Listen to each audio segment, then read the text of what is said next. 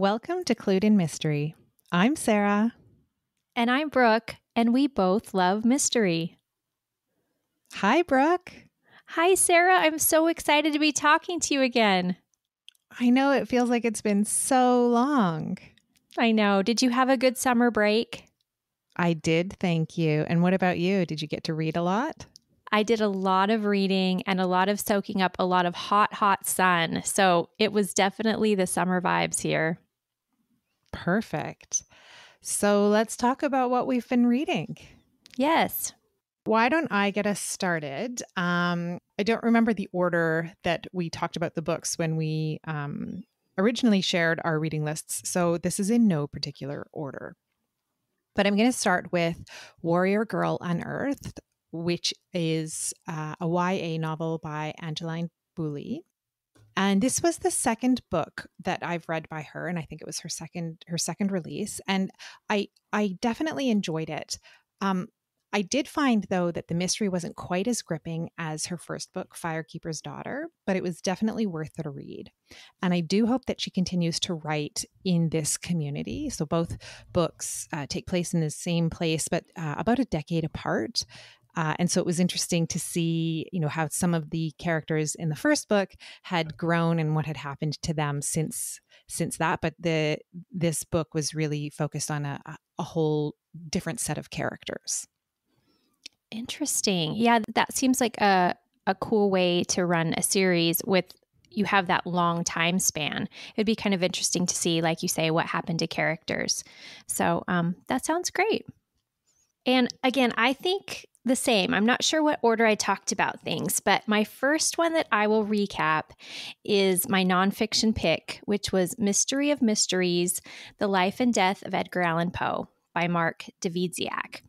And this was a great dual timeline rendition of Poe's life. I'm not sure I've read a lot like this. So they had the one timeline that was just a straight biography, chronological, I should say. And then the other one was sort of a zoom in of the last days of Poe's life, because that's the crux of this, is how and why did he die? That's such a mystery. And I said when I presented the book that Dawidziak was wanting to pose the idea that the stereotype of Poe that we've always held as this dreary, miserable alcoholic is all wrong, and that this is in large part because his arch nemesis, Rufus Griswold, is the one who wrote his first obituary just a few days after his death. So he spends a large part of the book talking about this discrepancy, and I'm not completely swayed. I think that what he says about Poe is true, that his innate personality was probably quite fun and outgoing and quirky. But his writing really does support the fact that he has this other side of him too.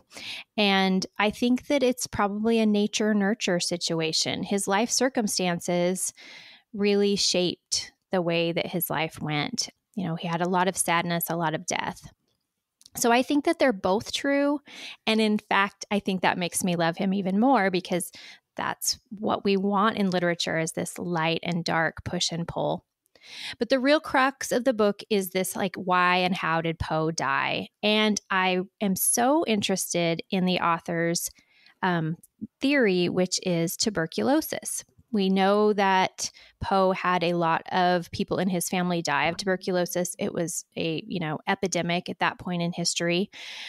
But what I didn't know was there is a latent form of the disease that you can be sort of a carrier of, a chronic latent version, not the acute version that we most identify with tuberculosis. And it can actually cause mental health issues and some underlying health conditions that could perhaps explain some of Poe's erratic behavior and strange decision-making processes throughout his life. In the end, we'll never know, of course, why he died, and that is enduring as well, because it reminds us that some mysteries aren't meant to be solved. So I highly recommend this one if you are a Poe fan like I am.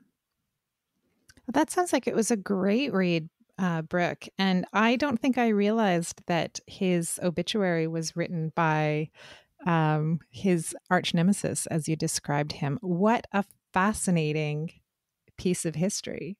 Exactly. And it really can explain a lot of why the larger community got an idea of Poe that stuck. So, yeah, it was really worth a worthwhile read.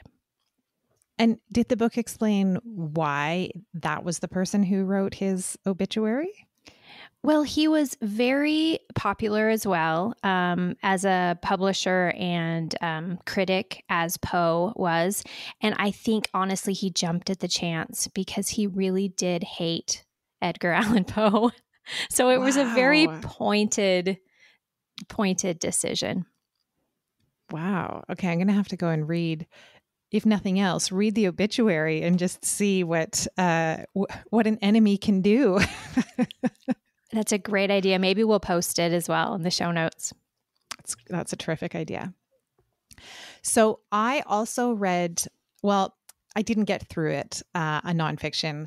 So my intention was to read all of The Life of Crime by Martin Edwards, which is really a history of crime writing. And it's such a good book, and it's so well researched, and there's so much detail that, I found myself taking notes and really wishing actually that I had a physical copy. I only had an electronic copy from the library, but I'm going to pick up a physical copy because I think I want my own that I can leave my own sticky notes in. And I've got some ideas, I think, for some future episodes, and certainly we can use the research and references in it when we're doing our deep dives into different authors, because it was and different genres, because it was just it's a really fantastic read. And I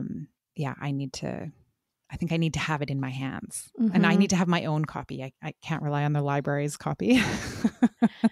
I feel that way too whenever I have one of those really meaty nonfictions. It's like I just have to own it and mark it up and, like you say, sticky note it. And I can't wait to find out all the good details you're going to pull out of it for future episode ideas, Sarah. The next on my list, I was calling it Instagram Made Me Do It, because it was one of those that I kept seeing the cover over and over and it lured me in. And this is Murder Your Employer by Rupert Holmes. It's a brand new release, 2023.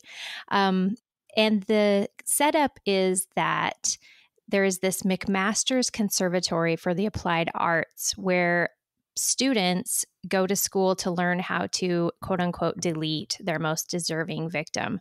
I loved this book. It was so different, so unique. I'm really hoping that someone picks it up to make it a television series. I just keeping my fingers crossed, because this dark university atmosphere, I think it's just begging to be visually adapted. So this is a very tongue-in-cheek, I was saying Lemony Snicket for adults kind of a story, where their classes are based around how to, do car chases and how to poison someone. And the PE is all about like breaking and entering. And it's just really great. So we see in the first part of the book, the crimes being reverse engineered, because the student's thesis is to plan this perfect crime. And they have all these professors with different backgrounds and specialties that are helping them come up with all the perfect scenarios. And then the second half of the book, we follow those characters out into the world where they attempt to pull off their murders and complete their thesis. And without giving anything away, some succeed and some do not, but I highly recommend it. It's just a really cool take on the mystery genre, and it is being billed as book one, so I'm assuming this is going to be a series. Oh, that sounds really great, Brooke. I'll have to look for a copy and check it out. There were a couple of authors that I wanted to read some of their backlists, and one of those was Ruth Ware. So last year we did The Woman in Cabin 10 as our first What Would You Do episode, and that was the first of Ruth Ware's books that I had ever read. And so I thought, well, I enjoyed that. I should read another of hers. And so I started with In a Dark, Dark Wood, which I believe was her first book. I think so. And I thought it was I thought it was really good. It has, you know, an author as the main character. I'm not going to say a sleuth because she's not. Well, I guess there's definitely a mystery, but it's not like a classic mystery. But you know, it's former friends who have gathered in a remote cabin. There's lots of manipulation and secrets. I do think I preferred the woman in cabin 10. And I don't know why. But yeah, there was something about this one that maybe just felt a little bit too unrealistic. Mm-hmm. I don't know. But I will definitely read some more by Ruth Ware because it was highly entertaining and I really did enjoy it. Sarah, did you what format did you read this one in? I listened to it. Yeah. And do you agree? Do you love her narrator? Yes, absolutely. I think Yeah. she does a really great job. That's great. I'm glad you enjoyed it. And I think that I agree with your rating there. The next one on my list is, I was billing it a cozy read as a cozy author, and it's The Christie Curse by Victoria Abbott. It's a little older. It came out in 2013, and it's the first in her book collector series. This was a great setup. Her main character's name is Jordan Kelly, and I liked how original this character was because she comes from a crime family. So she has this secret that she needs to keep. She uses a different surname so that people aren't familiar with the fact that she's the niece of these guys who are all in professional crime. But she has these built-in heavies, or people to help her do some of the nefarious stuff. So that's a cool aspect of the story. She's hired as a researcher by this rich old woman to find this rumored play that Agatha Christie supposedly wrote during the 11 days when she was missing. The mystery plot is pretty good. It drags some in the middle, but I think my biggest critique is that the mystery doesn't hinge around the play and Agatha's disappearance enough. And we've talked about this before. It's a pet peeve of mine if an author is going to use a famous author's name or situation in the title or premise, that you really have to lean heavily on it. And I think that there were a lot of opportunities to make this so much about Christie's disappearance and this play, which really drew me in. And it didn't quite get there for me. But it was really great writing. She writes well, and I really liked this character and the whole family that she's from. So I would give it another go. And book 2 is Sayers' Swindle, with references to the great Dorothy Sayers. So maybe I'll have a report on that one in the future. That's such an interesting premise, both the idea of someone who comes from a crime family and then layered on with Agatha Christie's life or her disappearance. I agree with you. I think when a author is kind of using someone else's name to draw in readers, you really are setting up an expectation that is going to be a key part of the book. So I can see how that would have been disappointing to not have as much of that as you were hoping for. Yeah, exactly. So I actually ended up reading 2 books by Agatha Christie this summer. The one that I talked about in our summer reading list episode was Murder in Mesopotamia. And I have really mixed feelings about this book. So it is definitely of its time in how some of the characters are described, particularly at the beginning. And so that kind of made it difficult for me to get into the book. But there were references to some of her other novels and some of the other crimes that Hercule Poirot had been involved in. So I liked that. And I really liked that the narrator was a woman, which I think that might have been the first of her books that I've read where I've noticed that.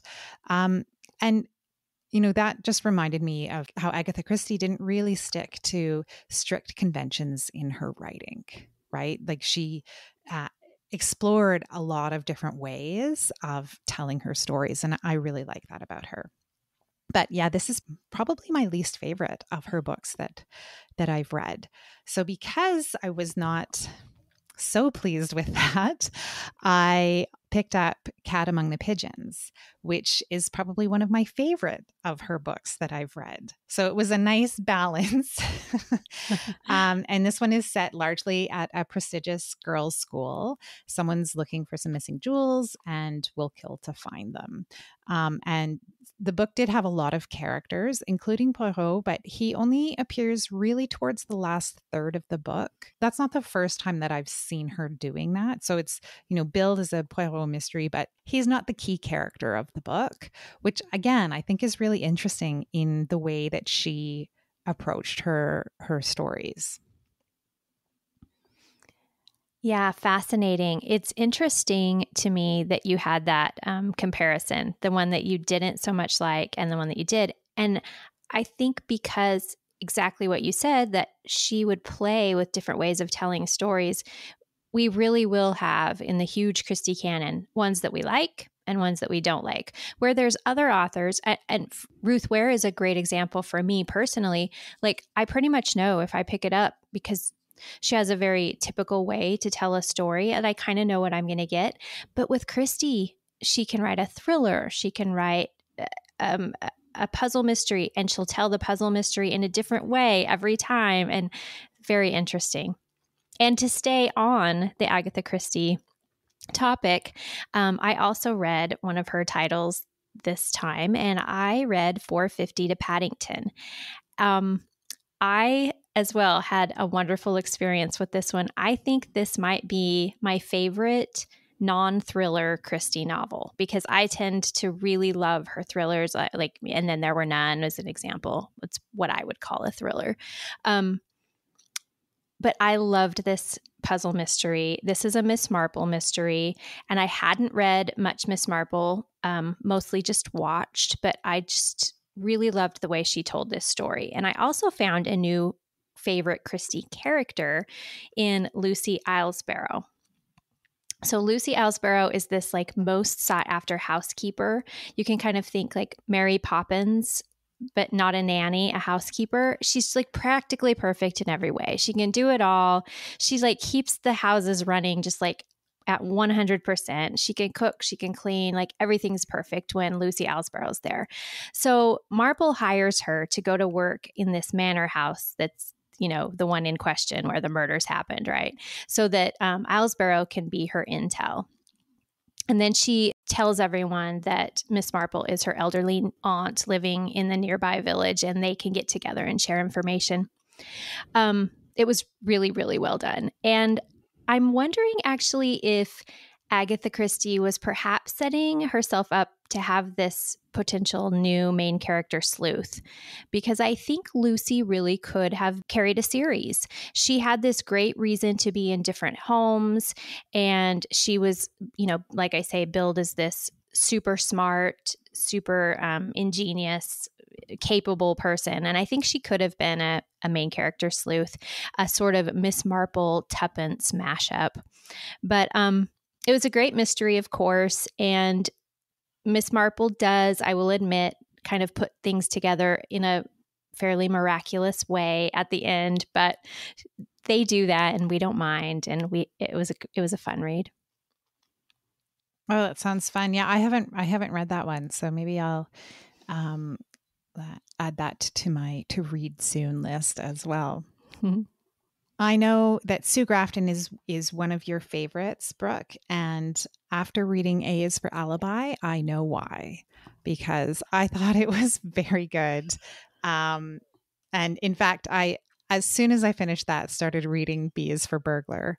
And I had to stop myself from continuing down the list because I knew that there were others that I needed to read this summer. So I found Kinsey Malone to be very relatable, and I think this is maybe going to be one of those series that I turn to when I'm looking for almost a comfort read. So, both books were, she's investigating crimes, but just told in a way that was very, I don't know. It probably sounds weird to say it, but like kind of like I was in a warm blanket. Like it wasn't, it just was very, and maybe because they're set in the 1980s, the early 1980s, because that's when these two books were published. And you just sort of get this totally different feel of what life was like then. Mm-hmm. Yeah. And she has a very easy way of writing. It just feels like you're having a conversation with someone. So I see what you mean about like a comfort read, because not at all to say that the mysteries aren't challenging and absorbing, but they're just so easy to read. So I'm so glad that you enjoyed it.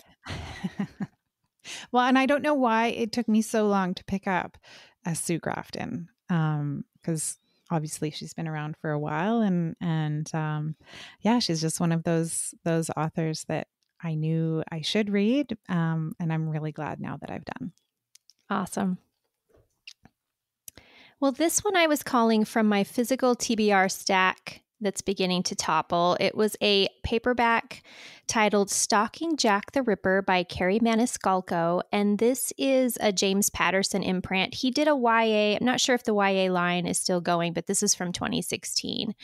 I mentioned that there was a little cringiness from the cover of this because it's definitely like a YA romance feel, but here we are talking about Jack the Ripper.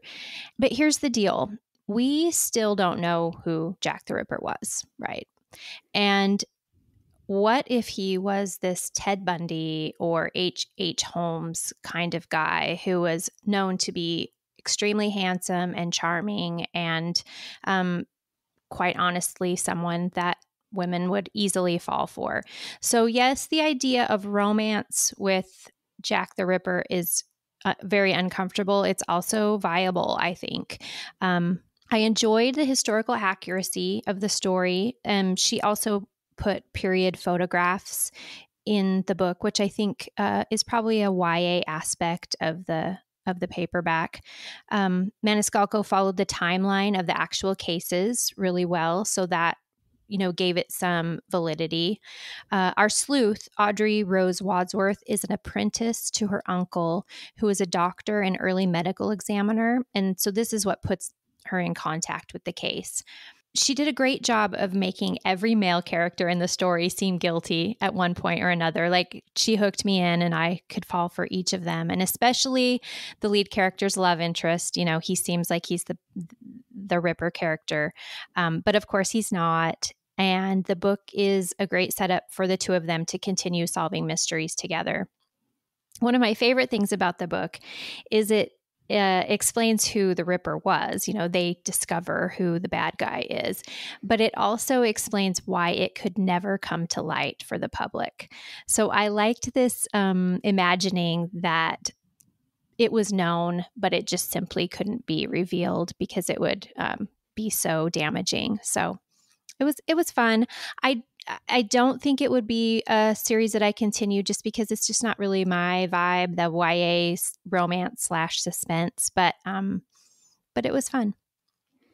And how did it work? Because I think we talked about this in our reading list episode about kind of the YA / Jack the Ripper combination. Like, did that feel okay? It did work. I mean, they're older. That's the other thing is like, this Audrey is on the verge of being considered a spinster.